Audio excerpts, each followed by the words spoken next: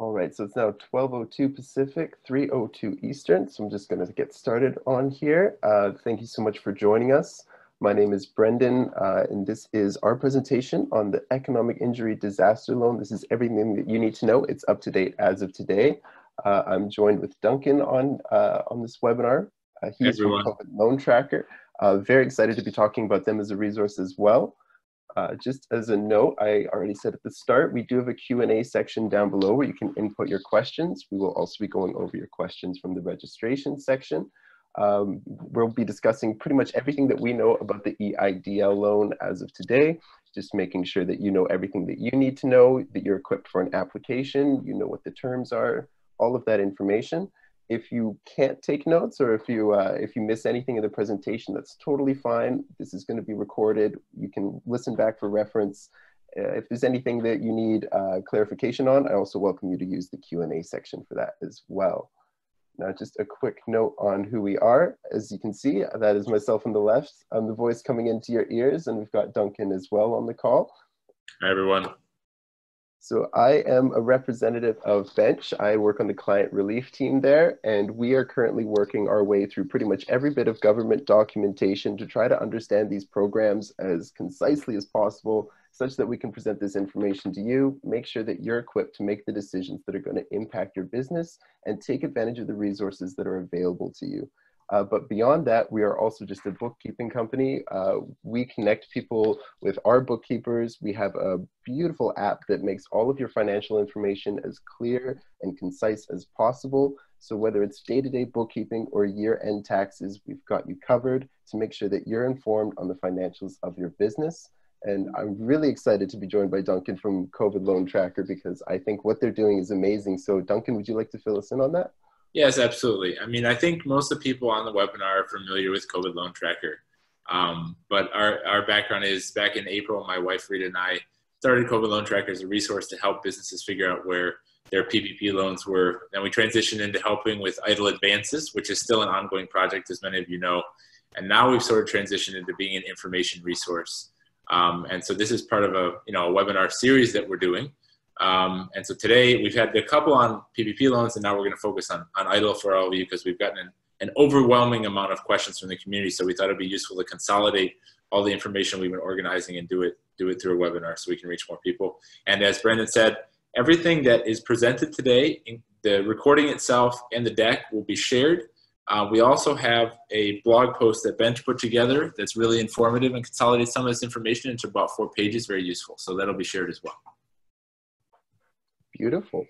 And what I love about the work that you're doing is that it's all essentially crowdsourced, correct? Like it's all coming from the people who are actually applying for the loans and their experiences?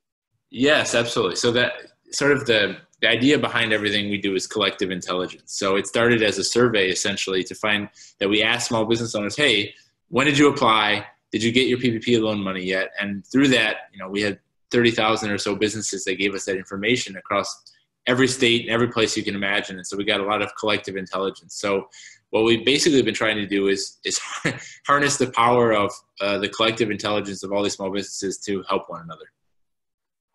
And that's incredible. As someone who's working very closely with what the SBA is putting out there, there are gaps of information that they're just not reporting on. And the fact that we can fill in those gaps with other people's experiences and have it in a centralized place.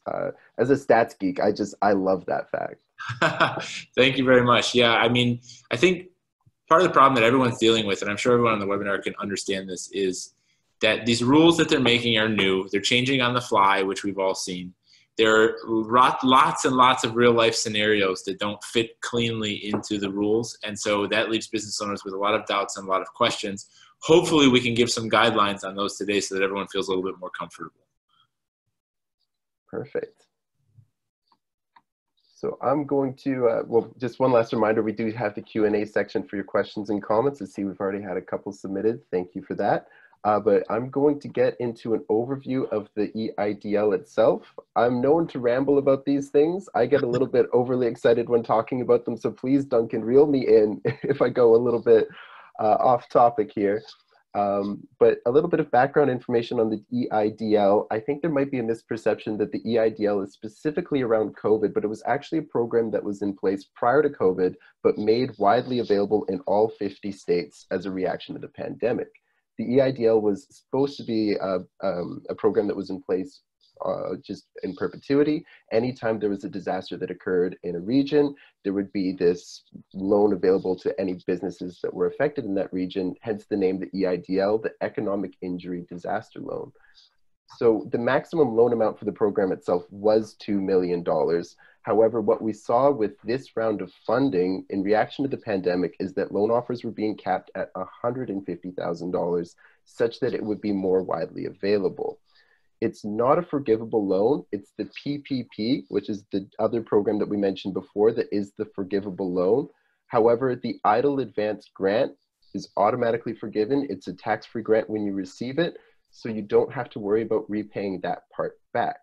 Now, before I go on, I just want to clarify something about the Advance grant. As of July 11th, the application for the Advance grant was closed. If your application was submitted prior to July 11th, you will still be considered for the Advance grant, but essentially they had gotten to a point where the amount of funds that were allocated to that program were diminished enough that they needed to close off the applications. So you can still apply for an EIDL loan. However, you cannot apply for the Advance grant on the application anymore.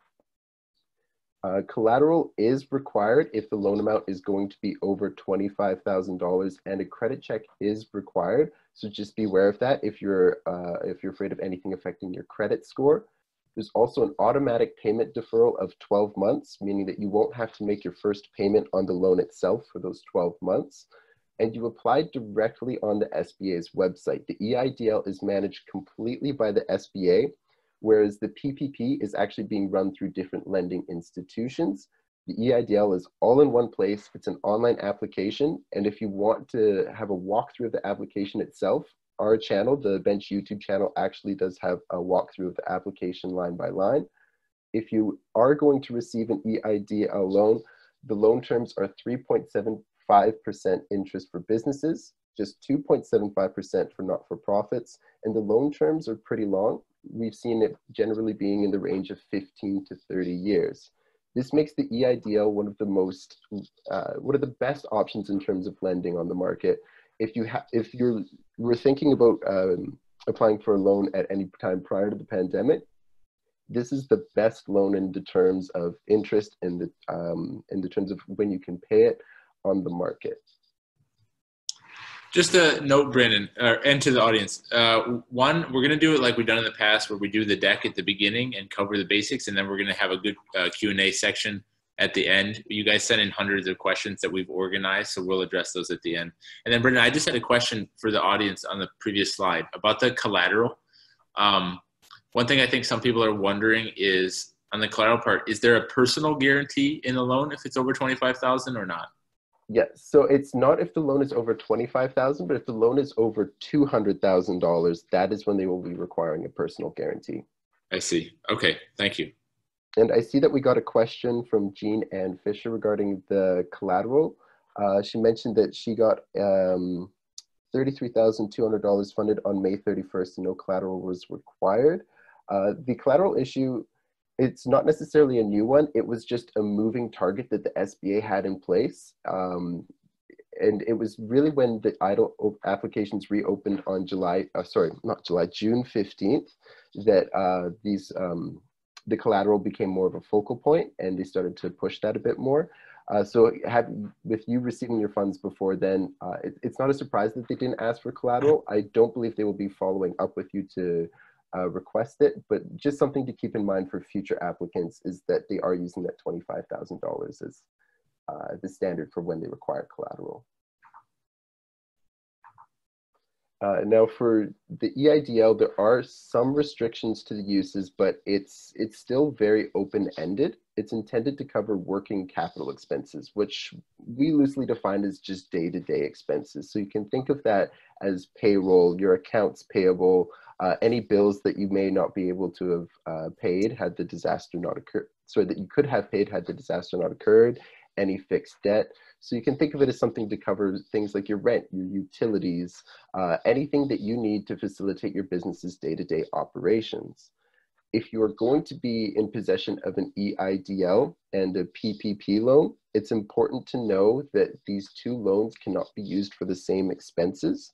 So if you're going to be using your PPP loan to cover your payroll expenses or your rent or utilities for a given month, you cannot use your EIDL on those expense types as well. So the best practice here is to use the PPP for its restricted uses and then hold on to that EIDL for all other working capital, seeing as that you'll have more leniency in how you can use it. As I mentioned before, the loan does not have a forgiveness aspect like the PPP. However, the advance grant, if you did receive one, does not need to be repaid. So seeing as that the uses of the EIDL is extremely broad in this definition of working capital, we figure that it's best to focus on the misuses. What are the wrong uses of the EIDL to really facilitate your understanding of where you should be putting this money. Now, the loan terms are very specific about these points, and these points are the ones that you cannot be using the funds on. That's dividend and bonuses for shareholders. Disbursements to owners, however, W-2 pay is eligible, and you can pay yourself for any services that you put into the business. The example that I always like to use is if you were going to pay a contractor, say $300 for video editing, and instead you choose to do it yourself, you can then take that amount. Repayment of stockholder or principal loans is also not permitted. Repair or replacement of physical damages. The refinancing of long-term debt, especially any debt that's owed to the SBA or another federal institution. Relocation or the purchasing of fixed assets, which is typically characterized by long-term use, meaning it goes beyond the 1 year, and cost being greater than $2,500. The reasoning for these restrictions is they want this loan to be something that sustains your business as opposed to adding on any assets or benefiting the shareholders. They want those funds to be used as that working capital. Brandan, just a question here. Imagine you're a small business owner and you have some form of equipment, say a dry cleaner, and the machines that you use for whatever reason stop functioning in the normal course of business. So would that be barred from being able to use idle money on such a repair? That's Because it seems like a normal course of business item. It's not like you're trying to grow the company. So I just want to make sure that everyone understands that. Definitely. And there is a little bit of ambiguity around that right now. Unfortunately, there isn't a lot of clarity on how they're going to be evaluating what is a fixed asset. So a repair or a purchase of equipment that's necessary for the business, our understanding is that it would be permitted by that definition of working capital, seeing as that it is being put into a facet of the business that is essential for its operations. Okay, thanks. And then one last note on the restrictions is that refinancing would entail paying an atypical amount towards a loan, line of credit, or credit card. So for instance, paying down the entirety of a balance that has accrued over a couple of years or a longer period of time.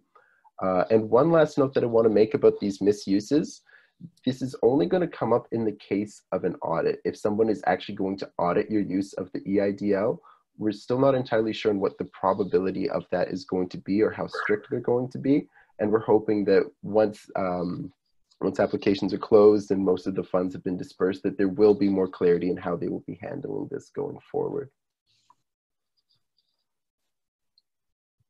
So if you haven't applied for the EIDL yet, you apply through the SBA website. You don't have to go through any external institutions. It's all in one place, all online. This EIDL application, I was very impressed with how streamlined and easy it is, seeing as that I've seen how convoluted some of these other applications can be. They've made it as simplified as possible. There are 2 numbers that you will have to bring to this application, which is your gross revenues and your cost of goods sold. And the period that that's going to cover is February 2019 to January 2020. So it's going to be a 12-month total over that period. Unfortunately, you can't be using just your 2019 numbers. They are specifically requesting this period of time. Within the application, This is now no longer relevant, but there was the option of checking off a box to receive the EIDL Advance grant, which was approximately $1,000 per employee. And once again, if you're looking for a walkthrough of this application, we do have a video walkthrough on the Bench YouTube page that's worth checking out. So as I mentioned before, the grant itself is closed. However, if you did receive one, I want to go over this information just to make sure that you're informed on the specifics around it. If you receive the grant, it's going to be completely forgiven straight off the bat. You don't have to worry about restricted uses. That's funds that you can use however you see fit to immediately help out your business. And then another thing to keep in mind is that this grant is going to affect your PPP loan forgiveness amount if you are in possession of one. Seeing as that the PPP loan, if it is completely forgiven, is considered a grant in itself. They're trying to limit businesses to just one tax-free grant through the pandemic. I have an example in which I will go through how exactly this is going to affect your PPP loan forgiveness amount on the next slide. But as I mentioned before, as of July 11th, the grant program was closed, and they allocated a total of $20 billion through that program to businesses. So this is just a very simple example of how the PPP and the EIDL grant interact. If you've received a PPP loan of $10,000 and an EIDL grant of $1,000, let's say that hypothetically you follow all the PPP guidelines and you're eligible for 100% forgiveness on that loan.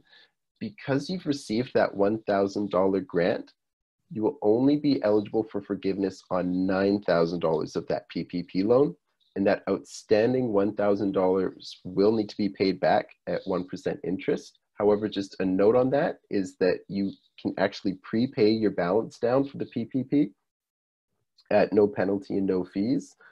So you can actually pay it off before it accrues any interest. So just an additional note for everyone. We've talked to a lot of people involved in this, and it seems to us like the lack of forgiveness of the $1,000 in Brandan's example might have been an accident by the government. So we're pushing with a number of other small business companies. We're writing a demand letter to try and get this forgiven, because in our opinion, and in a lot of people's opinion, it's going to cause a gigantic and senseless administrative burden of calls to the SBA, because that means millions of businesses are going to have to figure out how to repay sometimes as little as $1,000, which is probably not even worth the cost of the call centers from the SBA to deal with that. So anyway, we're making a push to try and get that fixed in the next wave of changes that they do to all of this. But as now, this example is absolutely correct. Yeah, and if I could add just a little bit of additional color to that, Congress and the Senate are coming back together for discussions next week. They're coming off of their recess in which they will be debating new stimulus packages. And one of the things that we're hoping to see is auto forgiveness for loans under a certain amount. There's a very shocking proportion of loans that are greater than $150,000. How many of the funds they take up relative to the actual amount of the loans for that amount. So any loans under $150,000, if we could see the government push for that to be auto-forgiven, there's a huge administrative burden that's relieved. Brandan, I actually have those stats handy. So 86% of the loans, the actual volume of the number of loans, are under $150,000. But those 86% of loans, so the vast majority of the borrowers, are probably applicable to everyone on this call. Of those 86 loans, they only account for 23% of the dollars that were actually allocated in the program because of how much volume the small amount of big loans take up. And so basically forgiving that 86% that are under 150K would be, gigantic for small businesses, but also, as Brandan just said, a huge relief for administrative burden for the SBA and the banks. And one last note on the EIDL grant and the interaction with the PPP. I see a question from Ariane here. Is the PPP really a tax-free grant if the expenses funded are not tax deductible? And that's a really great question, because there is currently a lot of discussion that's occurring on that side of the topic, which is if you've used the PPP funds for what would normally be tax deductible expenses, are they now no longer going to be tax deductible at year end? I follow tax Twitter very intently, and there's a lot of discussion on this because, of course, the accountants and the bookkeepers, which I am one of them, we don't want to be having to track these things in such a micro perspective of trying to figure out what the PPP loans were used on. However, yes, that is the status quo as it is right now, is that anything you use PPP funds are not tax deductible at year end. And that's an IRS rule, right? As I understand. They put out a memorandum about that or something a couple months ago. Correct, yeah. Now, the last thing I just want to cover regarding the EIDL is that there are some standards for record keeping. Again, this would be in the case of an audit, which we don't really know the probability of that quite yet. But the EIDL requires you to maintain current and proper records for the most recent 5 years until 3 years after your loan maturity. So that means that something like bookkeeping, you will be able to produce reports upon request that show the most recent 5 years of activity up until 3 years after you've paid off the loan in full. That's going to entail financial and operating statements such as the balance sheet and income statement, any tax returns and related filings.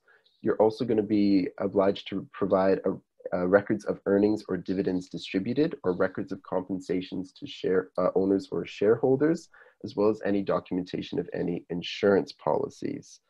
Now, in terms of where you should start with this, start storing all of your invoices, receipts, and statements online and try to get your bookkeeping up to date. And in addition to that, you must provide financial statements to the SBA within 3 months of the end of your fiscal year. Again, this is something that the SBA has not really provided any clarity on and what it's going to look like. But if we do see any update there, we will be sure to provide it.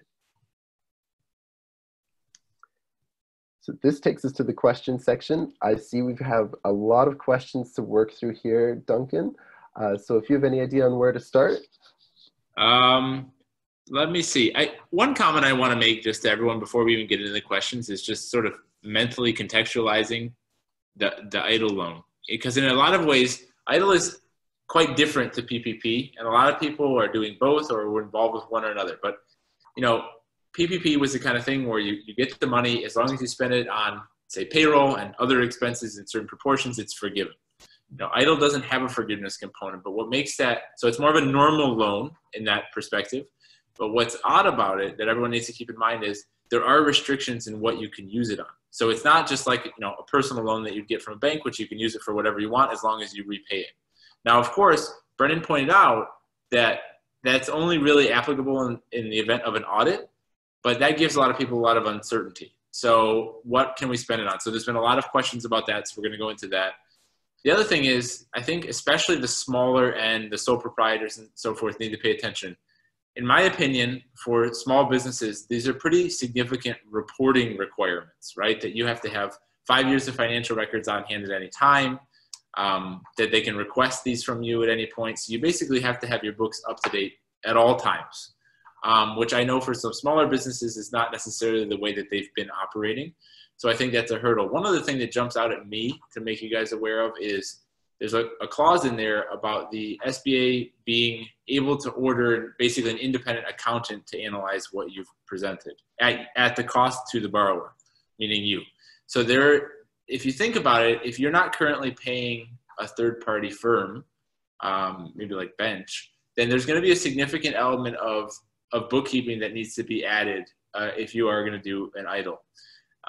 And so just think about that as probably part of the cost of what you're taking out of the EIDL. You know, some of that is going to go towards the compliance with the rules. So I just want everyone to think about that. There's actually going to be a cost of getting an EIDL because of the reporting requirements. So I just wanted to address that.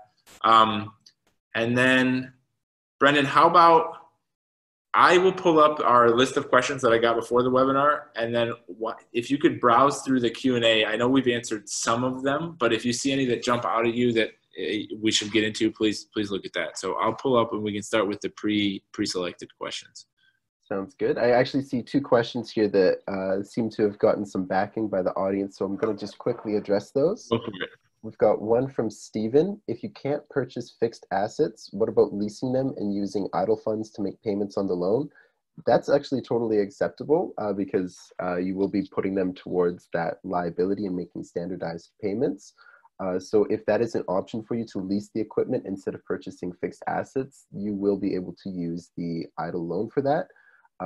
But just a reminder that you can't really go over and above those payments. You need to be doing the standardized payments. As soon as you start going over and above those scheduled payments, that's when it starts to be considered refinancing, which is that area that they don't want you to be treading in. We also have another one from Ronnie. Can you pay your federal taxes with the EIDL? And yes, it still is like a little bit of an ambiguous area, and I hate how much I'm going to be saying that throughout this presentation, because ultimately there are some sections where there's just not enough clarity for us to say conclusively, but based on the definition of working capital, that is totally permissible. Well, Brendan, if the program wasn't vague and ambiguous, then there wouldn't be a need for webinars. So you're right. I should be thanking them for yeah, my exactly now. So okay. So we have about, I don't know, I selected about 60 or 70 of these into a different sheet. So basically there are sort of all the questions that everyone asked fell into sort of 4 or 5 categories regarding eligibility, use of funds, tracking, a repayment, and then some other. So why don't we let's start with, we've sort of been on the use of funds, so why don't we keep going with that theme for a minute. We covered the mechanics of PPP forgiveness versus EIDL Advance. Give me one moment. What about for business credit cards, Brendan? Is that something you can use EIDL money for, to pay off business credit cards? Yeah, definitely. And one of the questions that we've been getting a lot of is people saying, well, they use their credit card to rack up expenses and then pay down that balance. And in that case, yeah, it's totally permissible to use the funds to pay down credit card balances, especially if they are like strictly business cards. But again, just be wary of trying to not go outside of your status quo of the payments that you're making. So if you were making, say, scheduled $500 payments towards the balance every single month, doing something that goes over and above that could be considered refinancing. So the best advice that we can give at this time is try to stay within that status quo of what your practices were prior to receiving the EIDL. Okay, that sounds good. Brandon, in general, in the use of funds, so this is obviously going to be one of the more ambiguous questions, but could we address briefly whatever the line is on EIDL can't be used for expansion? You know, what does that mean? So what are we concluding, or how do we conceptualize the difference between normal working capital needs and expansion, right? And especially given the context of a lot of these businesses took a hit during COVID and lockdown. Now they're trying to come back up. So I'm just wondering if there's any best practices that we could think about for businesses, like just general guidelines. Mm-hmm. Yeah, that's definitely one of the difficult, ambiguous questions, seeing as that there isn't a lot of clarity around how they would define expansion. The way that I like to conceptualize it is essentially with working capital, you should be asking yourself the question, is this something that I need, or is this something that would be of a bigger benefit beyond basic needs? If they find that you're using your money to expand the business, it's not really the intended purpose of the EIDL. The EIDL is meant to sustain businesses that are going through a period of economic injury. Anything that gets into that expansion territory of like trying to grow as a business, it would possibly show that you are not of need of the loan if you're using the funds for those additional purposes. Okay. Yeah, that's good to know. And let's, one key question a lot of people are asking is about compensating themselves. And so, you know, obviously some people are more familiar with how you can use PPP to pay yourself as, say, a sole proprietor, or if you're an employee of the company that you own. What are the general rules around EIDL about owner compensation, or how does that work? Yeah, so it's one of those things where you shouldn't be drawing from EIDL funds. However, you can use EIDL funds to compensate you for the work that you're putting into your business. So if you have a way of tracking what your costs would typically be for someone else to be doing the services that you are providing to the business, you can use that as a barometer for how much you can compensate yourself for those services. So I used the example of like the video editing prior, where if you could have hired a contractor for $300, but you did the job yourself, you can compensate you for that. Essentially, this is going to be a bit of you get to dictate the value, but you should be basing it on the labor that you're providing to the business. If you have not provided any services to the business itself, you should not be providing yourself compensation. But if you had a very labor-intensive week where you did a lot of services for your business, then of course you're entitled to that compensation. Okay, but you can't use it for regular payroll. Is that the idea? Oh, sorry. You can use it for a regular payroll if you are running payroll, just not if you are currently in possession of a PPP loan that is being used to cover that payroll instead. Okay, yes, you covered that in the deck. So basically, yeah, don't use the EIDL and the PPP on the same expenses as Brendan said before. It's a good rule of thumb. Okay, one question we had, I guess this is kind of merging into eligibility, but several people asked questions about, how do I request more money than I originally applied for? And or is there a way to quickly give the money back if you no longer want the EIDL? Unfortunately, there's no way to request more funds than you've been offered. You can try to start the conversation with your loan officer and try to contact the SBA and have a discussion around it. But unfortunately, seeing as that there's not a lot of transparency in how they decide on the loan amounts, it's difficult to like pinpoint a reasoning for the loan amount being wrong. Whereas if you look at something like the PPP, where there was total transparency into the calculation, you had more grounds to have a reassessment. So there's not really like a best way to have your loan amount reassessed.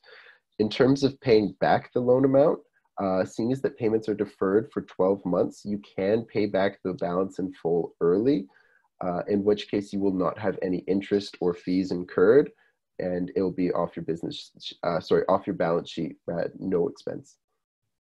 Okay, and just a follow-up, by the way, about the use of funds, PPP versus EIDL. Heather in the question and answer just asked a good question, which is, okay, so say you used all your PPP funds.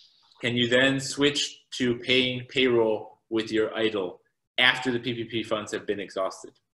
Yeah, and that's a perfect example, 100%. If you're out of PPP funds and you no longer have any to use towards payroll or rent or lease or utilities, anything you were using that PPP for, you can now use the EIDL for.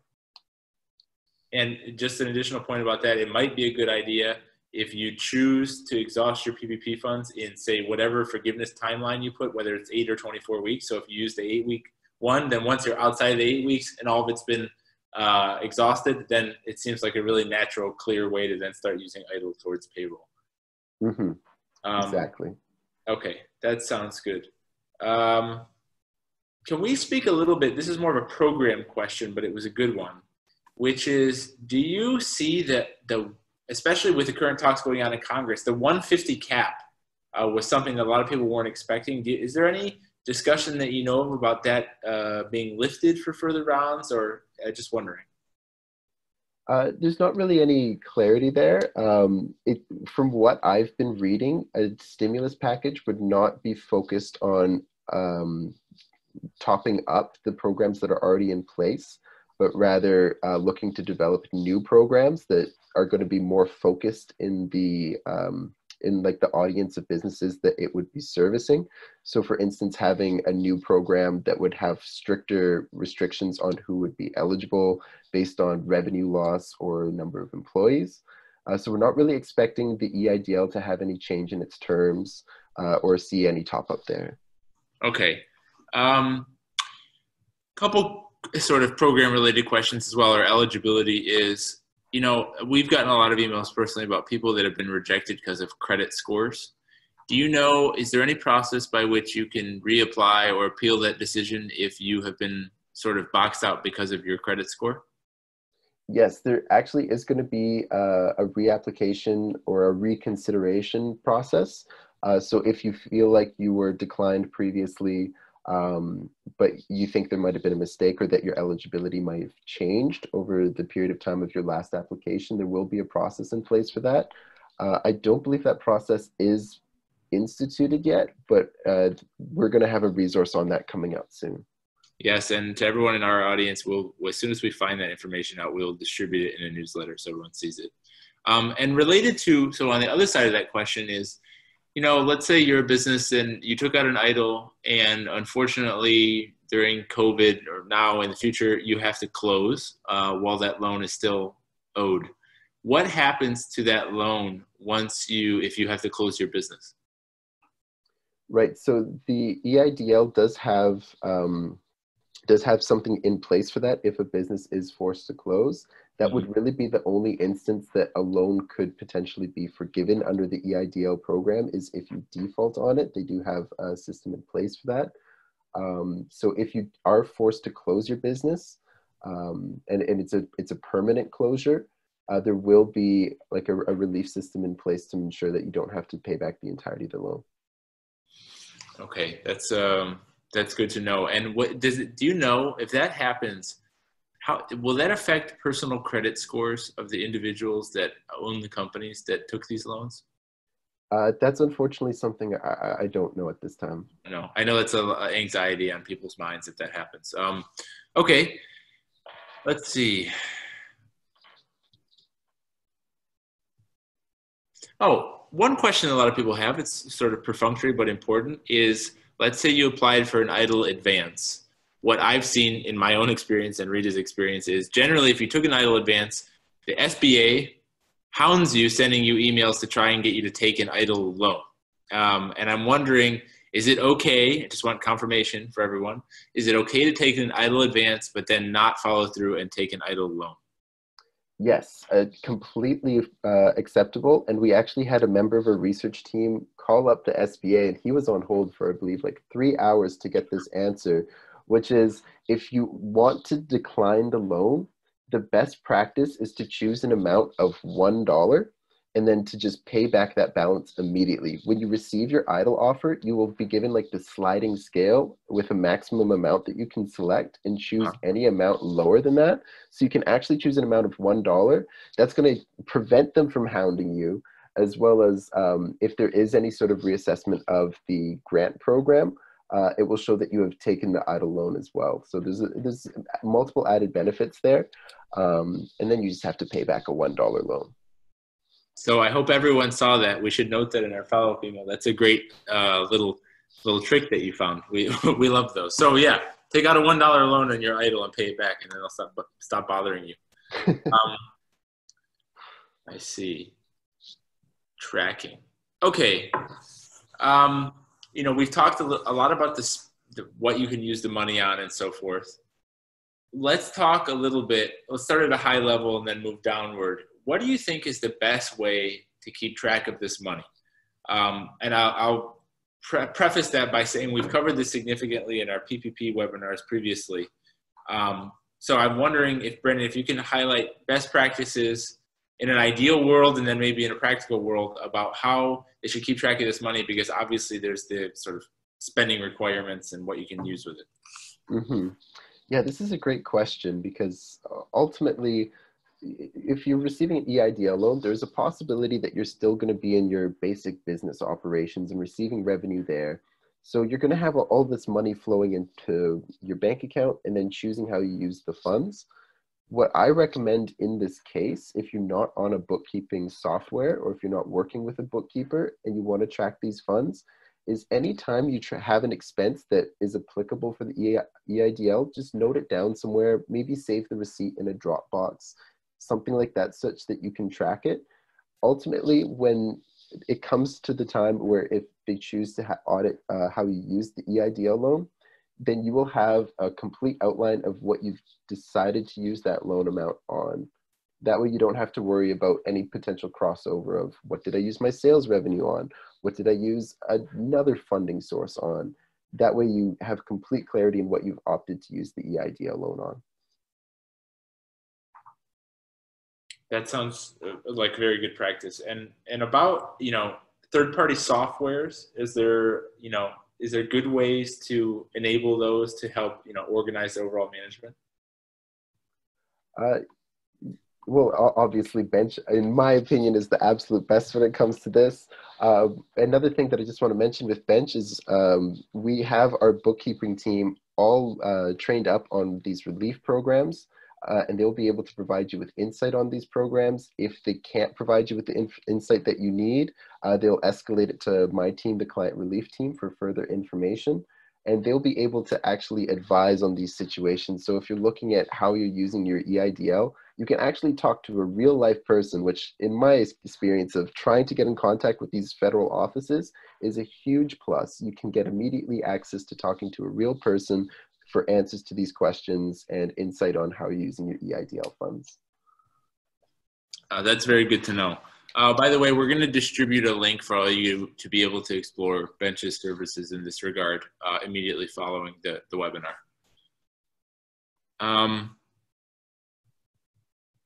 What about the use of separate bank accounts? Do you think that that's necessary in this case?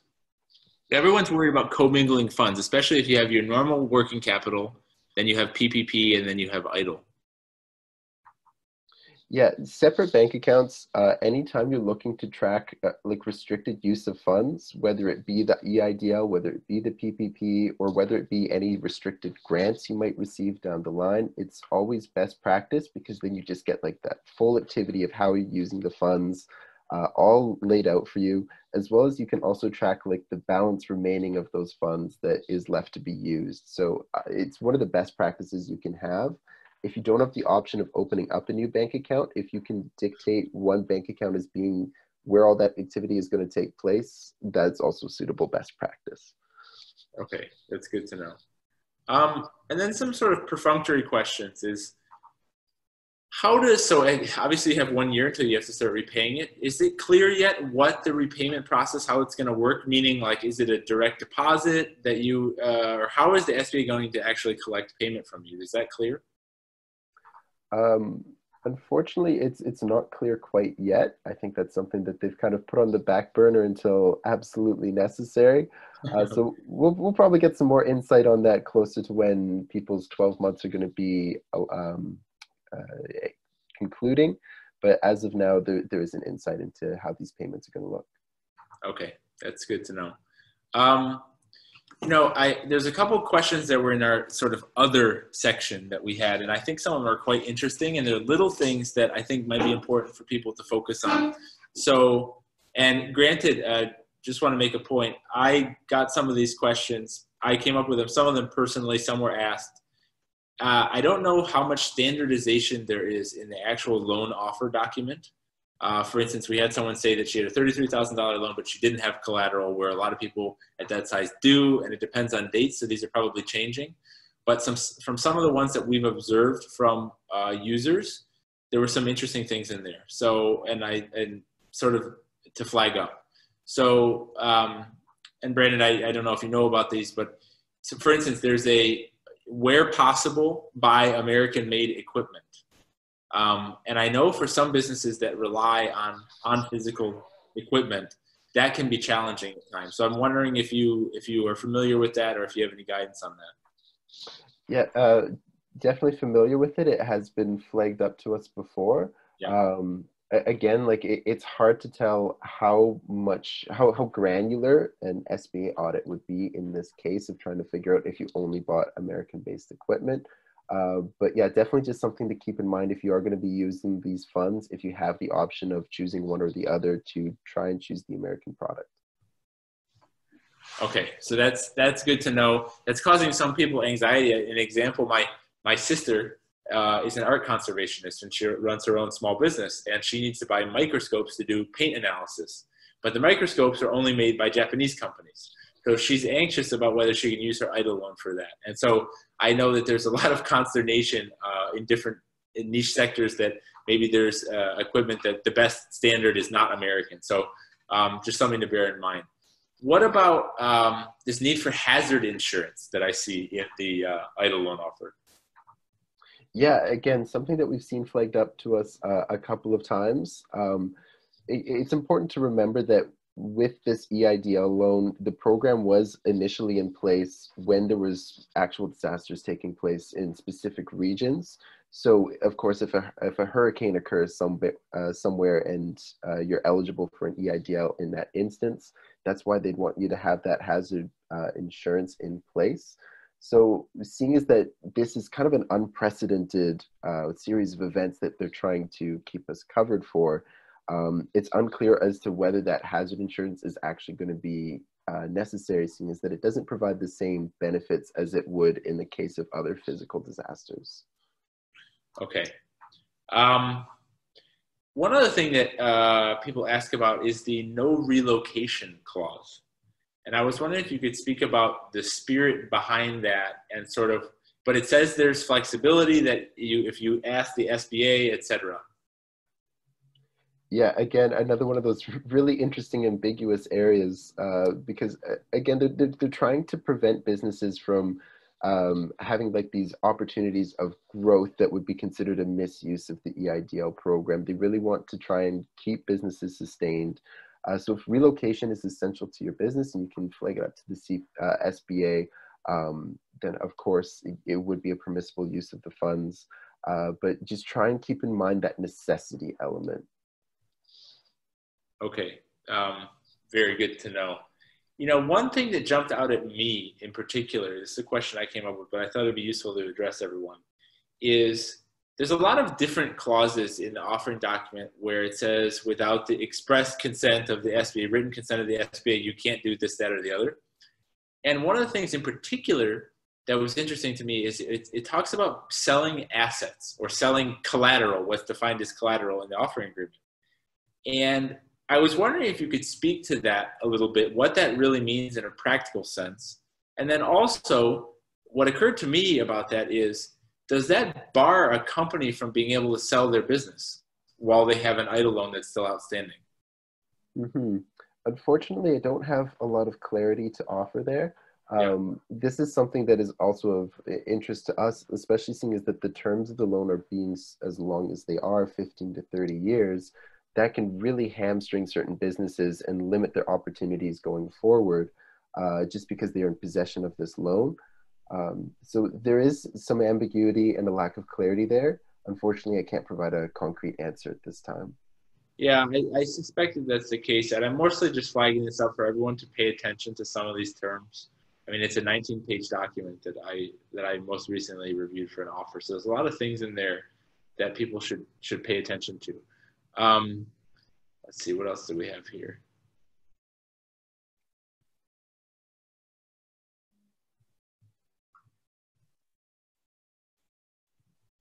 Brendan, is there any relationship between unemployment insurance, general unemployment assistance, and what's going on with that and EIDL? I know it's a sensitivity point for people with the relationship between PPP and UI, and I'm just wondering if there's any specific things, guidelines that people have to be concerned about as it relates unemployment and EIDL. Not at this time, no. The only thing to keep in mind is, of course, if you are collecting these expanded unemployment benefits, the PUA, Pandemic Unemployment Assistance, if you are receiving that, you are going to have to be reporting any income that you may have earned over that period of time. You're going to have to essentially be showing that your business is not going to be able to sustain you.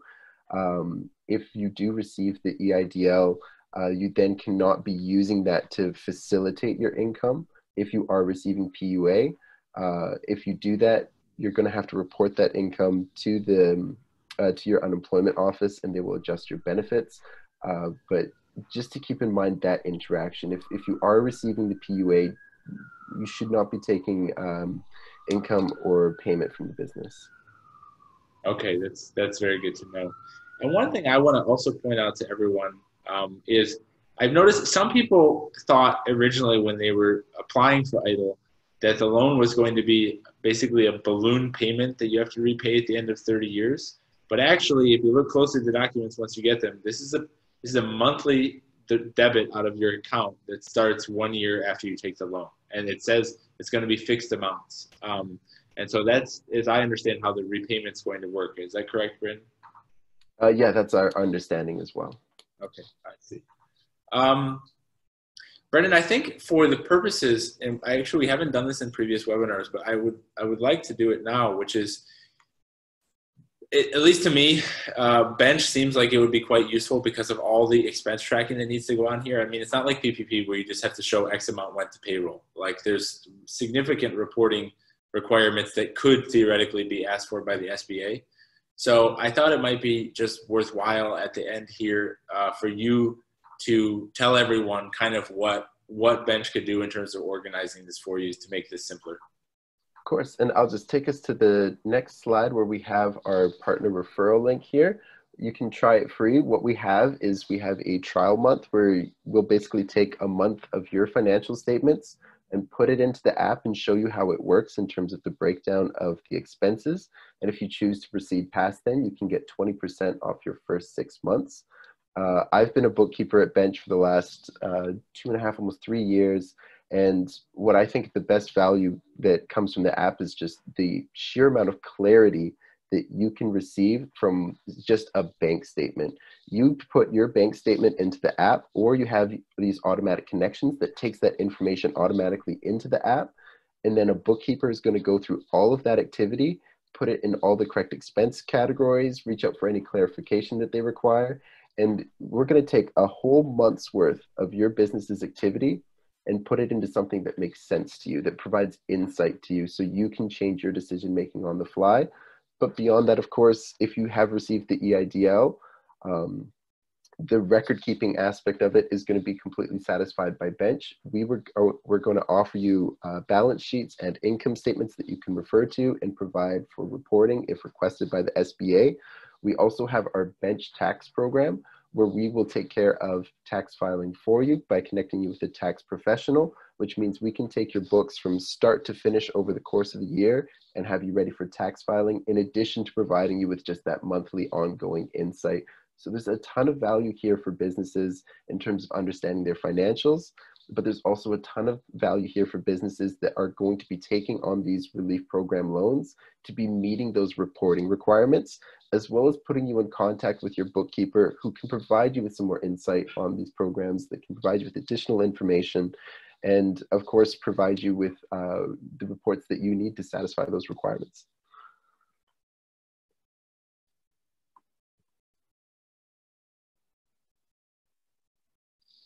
Duncan, I think you're still on mute there. Sorry about that. Sorry, I stepped away. I realized that this link here is not clickable because it's an image, and it's not copyable either, as I understand. So Rita is currently pasting that into the Q&A for the last question that was asked, so you all can copy and paste it instead of having to look at it. So technical error on our side. Yeah, thank you for getting that sorted. Absolutely. Brandon, anything else that you feel like we should cover right now? The last thing that I just want to say about the EIDL is, you know, we've had so many conversations with businesses over the past couple of months where they've been asking us, is the EIDL right for us? And ultimately, I look at the EIDL application as kind of a job application where you're just casting a stone into the water to see what the ripple effects will be. And ultimately, you can choose later down the line whether it's right for you. If you're not afraid of getting that credit check, I highly suggest applying, because if something changes over the next couple of days and you decide you don't want the EIDL anymore, or if they offer you an amount that you think is too much, you can adjust that amount and you can really get a loan that fits your needs on your terms with this program. It's incredibly unique in that aspect. I've never seen a loan before where you can request an amount of $1 simply to get a loan officer off your back. But it's just something to keep in mind, that you can really tailor make this loan into something that is accessible and appropriate for your business and where you stand financially at this time, on just extremely lenient terms, that 3.75% interest rate over 15 to 30 years, and the ability to repay it early. I really want to push everybody to engage with this program and take advantage of it while it's available, because I've seen the businesses that haven't taken that approach and haven't attempted on it. When the EIDL closed that first time around, they were feeling extremely lost. And I want to do my best to ensure that no business is in that position again while this program is available. I absolutely agree. And the one thing that's amazing about this is the interest rate is very low. I mean, it's the same kind of interest rate that a blue chip company would raise in the debt markets right now, and it's available for small businesses with long terms and easier terms. So it seems like a great idea. Brandan, actually, one last question as we finish up here, which is the question that everyone hopes, which is, do you think that there's any chance in the future that EIDL loans get forgiven? Ooh, that's a very tough question to answer. It's basically me looking into the crystal ball, and unfortunately, my crystal ball is not tuned in with what the SBA is thinking at this time. It's a foggy crystal ball at the moment. It's a very, very foggy crystal ball. Okay. It's hard to say. Maybe they decide some element of it is to be forgiven some point in time down the line. It's completely unclear.